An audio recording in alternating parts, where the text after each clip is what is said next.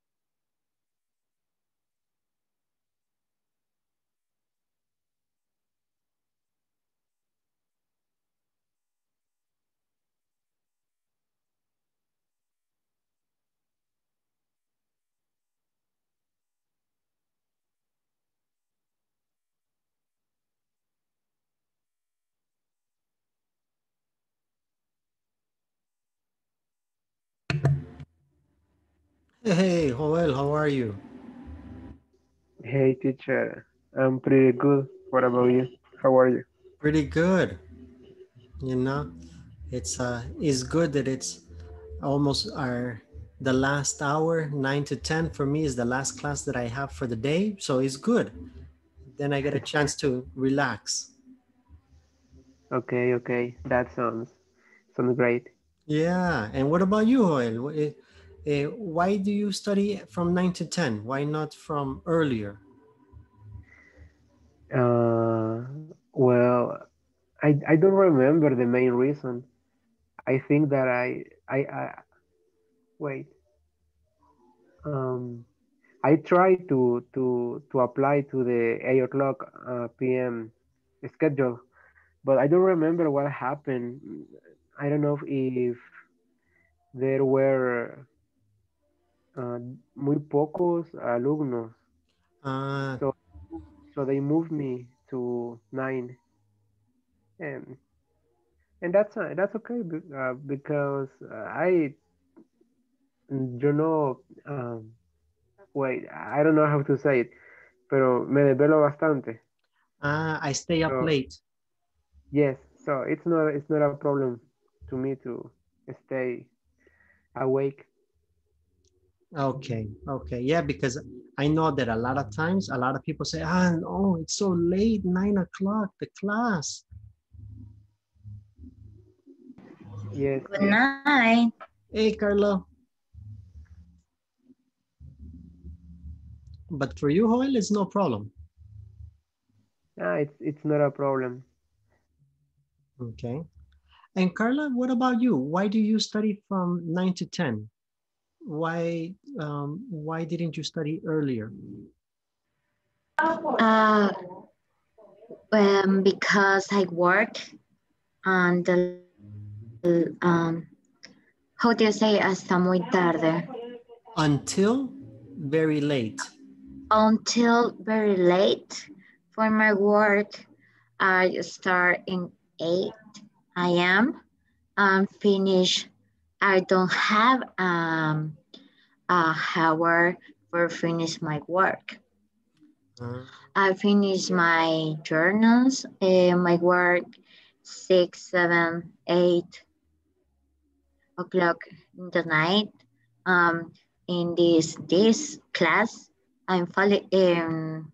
It's too easy to me for a focus in the class and and my work. okay.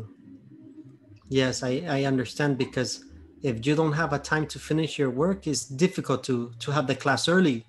Maybe sometimes you have to stay late or do something. Yes. Um, on entry in the class, it finished to to dinner very fast because my work I finished 10 minutes ago. Mm-hmm. Um, too late for 5 minutes in the class. Yeah, yeah, yeah. And Carla, what time do you normally go to bed? Um, 10:30 or 11 for my body. I imperative my body and don't know sleep for thinking in the work, in the family, in the class. And uh, with the time to sleep in my in my bed. Yeah, then you go I to. so tired. I I days is so tired because my family I am teacher for the children for my I don't remember how do you say sobrinos Nephews and nieces. nephews and nieces. Yeah. Uh, I am the teacher for them. I work in twice time, work in my work and teacher for my nice. I'm so tired today. Yeah, I can imagine. I can imagine. It's late. It's hard. And you, Salvador? Hi, hello, amigo. How you doing? How are you, Salvador? What time do you go to bed, Salvador? Oh, sometimes 11 o'clock, Hmm. sometimes early. It depends, you know. Okay. Yes, sir. Okay. Yeah, I And how was about you? uh usually around 12 o'clock. uh, I'm not like Joel. Midnight. Yeah, Yeah. around midnight sometimes. Like Carla says, it really depends my day. Some days I'm tired and at 11:30, poof, I am asleep. Yeah. And sometimes I had a relaxing day and it's 1:30 or 2 in the morning and I'm awake.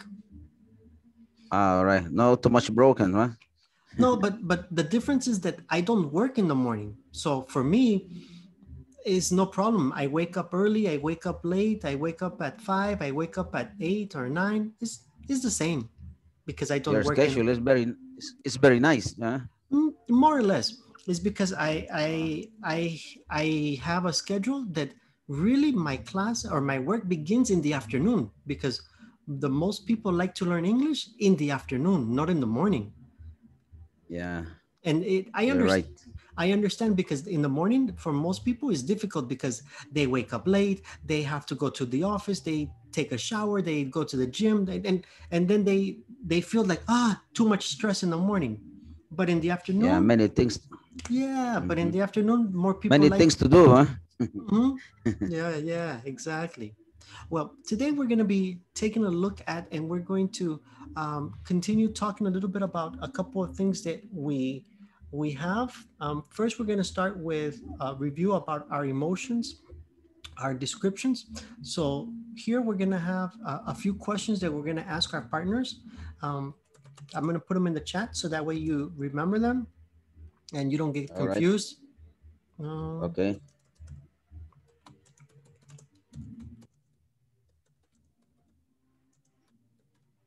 Okay, so since we're talking about emotions and gestures, we're going to be making questions like, when was the last time you were happy, angry, sad, mad, different emotions, okay?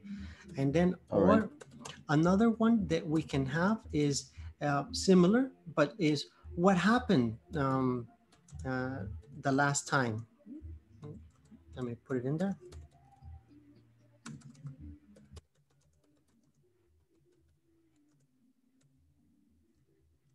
Ready. Okay. And also we're going to ask follow-up questions. So if I say, if I'm talking to Dennis and I say, hey, Dennis, when was the last time you were angry? And Dennis says, oh, last week or today. Today, I was angry today. Then I follow up the question, hey, what happened? Where did this, who were you with? Or why were you angry? Who were you angry at? Different questions. But the idea is for us to practice reviewing our emotions and our gestures, but specifically talking about emotions. Remember that Emotion. when we talk about emotions, the normal emotions we know and we remember, like angry, happy, sad. But we also learned that many emotions we use are with ed. Remember, ed. So I was excited, right? I was terrified. Yeah. I was amazed, right? This is for me, the person. These are the emotions to describe me or for another person. But when we talk about emotions for things, then it's not ed. Then the movie was exciting. Excited. The book was terrifying. The I don't ING. ing, exactly, Yes. ing. So for the person, ed. My feelings, a person's feelings, ed, right? Right. For the object, for the things, those are ing. So we're going to start by All right. we're going to begin asking those questions and follow-up questions with our partners, right? So what are the questions? For those that don't see it, I'll copy and paste them one more time to make sure that you have them. Okay. When was the last time you were, and what happened the last time you were? And then remember, you put in the emotions. So when was the last time you were happy, for example, or excited, or scared, whatever it is. Okay, whatever it is. Yeah. So we're gonna take. We want to practice. Remember, we're practicing two things: one, making the questions, and the answers, but the other is working on our fluency. So when you answer, if you don't have an answer, stop. Think about your answer so that you become more fluent. Don't answer the last time I was sad. What? No, no, no. You want to become more fluent. You become more natural. So if you don't have an answer, take a moment, think about it. And then when you are ready with your response, answer fluently. The last time I was sad was when I went to visit my grandmother. And, then you have a complete sentence, a fluent sentence. Fluent sentence. Okay. Is that okay for everybody? How to answer? Yes, it's okay. For Salvador, yes. Everyone else? It's clear, teacher. It's clear for Dennis. Okay. Okay, I think it's clear for everyone then. So remember, we're asking questions about emotions, but that is the topic. But the focus is working on our fluency. Fluency.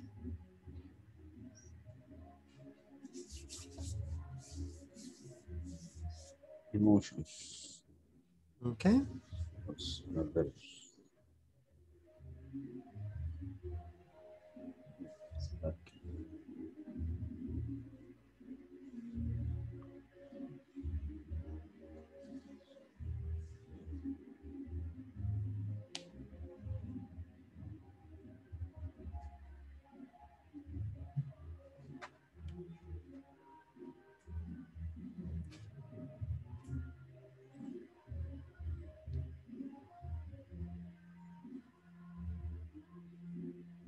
Remember to accept the invitations for the groups.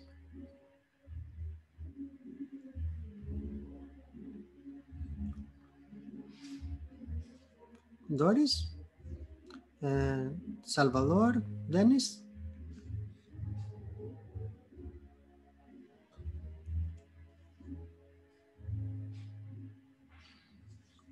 Are you okay, Dennis?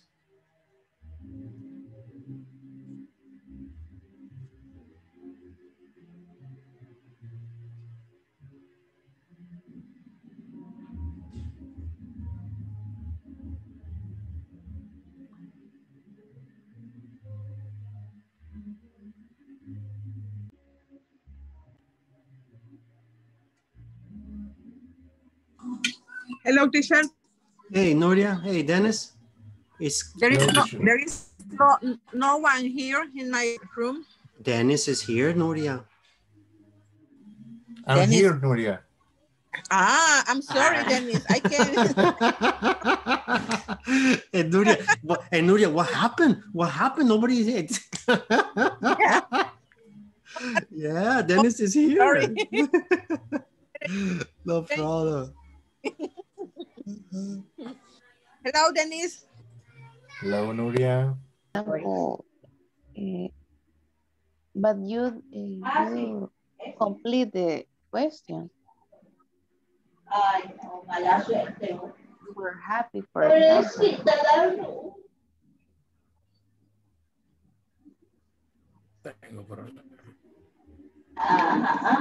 It's okay, Luis. You are here.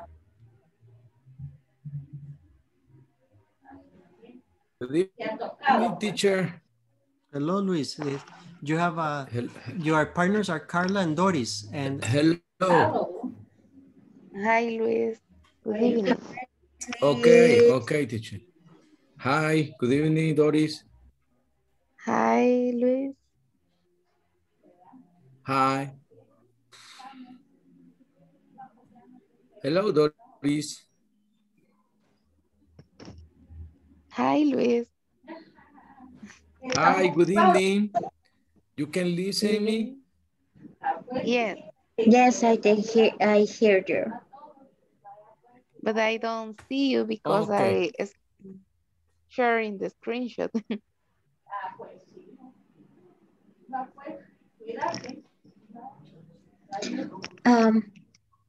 Teacher, yeah, I Carla. can explain for Luis to the exercise. Yes, please explain to Luis. To Please. explain to Luis, teacher. Okay, I explain, Carla. Luis, you are going to talk about emotions and feelings. So this is to help us review yesterday. So we have some questions that we can ask the partners. For example, when was the last time you were angry, happy, sad, or what happened the last time you were excited or scared? Okay. These are some of the questions we're going to ask. Then you can also ask follow-up questions. For example, where did this happen? Who were you with? Why did this happen? Different questions depending on the situation. So with your partners, you're going to practice asking questions and using the emotions. The idea is to work on fluency, Luis. So you do not want to answer, for example, you do not want to answer, the last time I was happy was, no. You want to prepare the answer in your mind, think about what you want to say, and then speak fluently. The last time I was happy was when I went to the beach with my family, as an example. Okay, so we are practicing the questions, but we are focusing on the fluency. Okay. It's okay, Luis? It's okay. All I right. understand. Okay, excellent. Then you practice with Carla and Doris. Okay. Thank you, teacher, for explaining. You're welcome.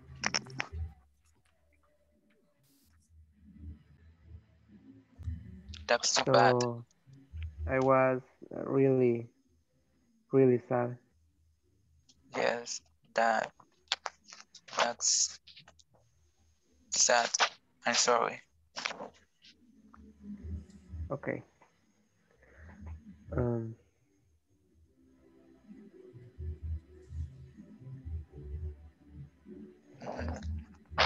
What happened the last time you were worried? The last time I was worried. Yes. Maybe it was today too, in the afternoon. As I told you, I went to visit some friends, but I didn't know the address, so I was kind of worried. Sí. The people um The people are angry. Yes, angry, enojados. Yes. It's like that, you know. Many people, when they get their goals, they usually feel good. But when they don't, they feel, you know, disgusted. They feel angry. And sometimes, if you have problems with your job, with the production, I don't know what kind of job you have. But, you know, everyone, your psyche is, you know, your stress, it's not so good when you come back home and you try to feel good and you feel bad because your family is just receiving, you know, your modals. Maybe you come from out very angry. You don't feel okay this day in your job and many things that, you know, that are mixing job with family is no easy. And no, it's not so good too because uh, it's difficult. It's difficult. But it's not impossible. Try to change. You know, if you try to change your mind, you will try to help yourself and try to help your family because everything is like that. And it's no easy like that, Esmeralda. Okay, tell me more, please. That's it.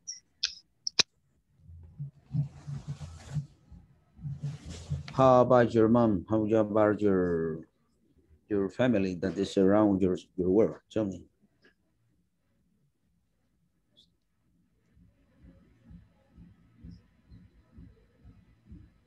Hello. Is it it? What is the question? Yes. Yes. You're getting a conversation with your mom. My interview, it wasn't